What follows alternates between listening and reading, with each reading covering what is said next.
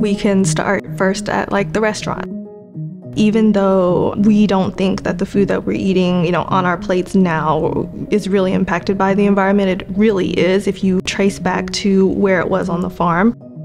We can look at an event like a wildfire event. That one event will produce maybe 10 different potentially hazardous outcomes in different environmental settings.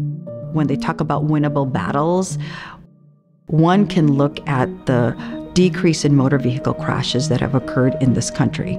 We've done all of this work in interventions in a very, very multifaceted way. And that's when I started to think, okay, what is the common denominator that may be driving some of these health outcomes? What is the underlying cause of that? In that curiosity, found the environment.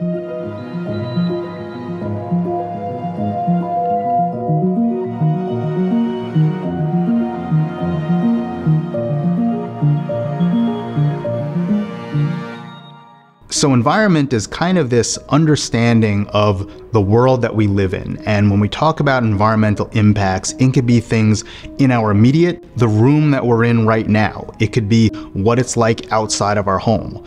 It could be the community that we live in.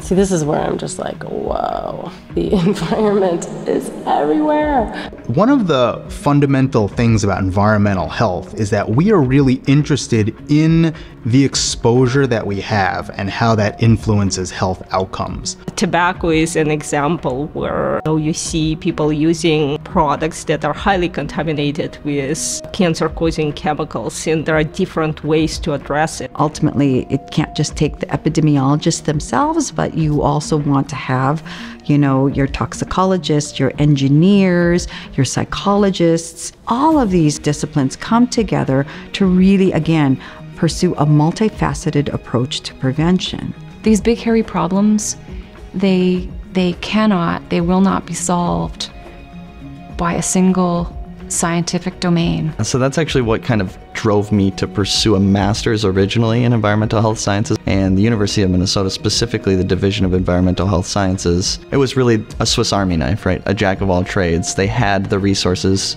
at your disposal to focus on whatever avenue you were interested in.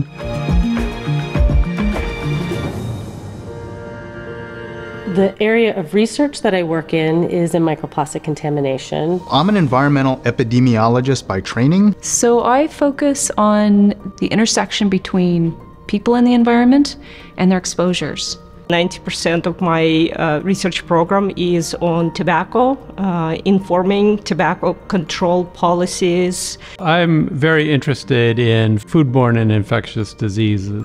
We have a project through NASA that's evaluating how drought conditions impact respiratory disease health. So right now there's an increased incident rate of lung cancer within specifically a Native American. We're working on a research that can help us find different ways to reduce that. So my work is on food safety, more specifically on the environmental health side of foodborne illness surveillance. Students are the heart and soul of our division. We want to see them thrive and take our work to the next level. They also bring in kind of new perspectives, new ways of thinking. I feel, have some of the best students. They are extremely open to ideas and new challenges, and so we kind of really are used to working collaboratively.